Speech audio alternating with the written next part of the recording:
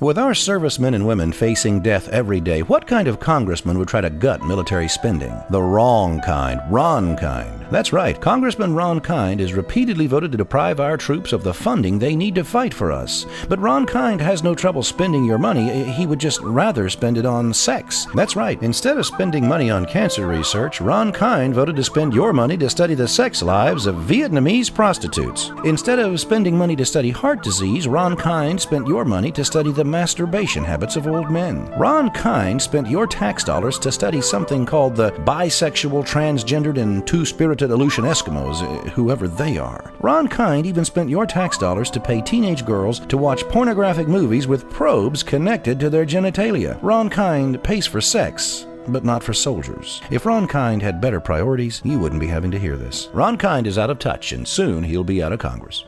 I'm Paul R. Nelson, and I approve of this message.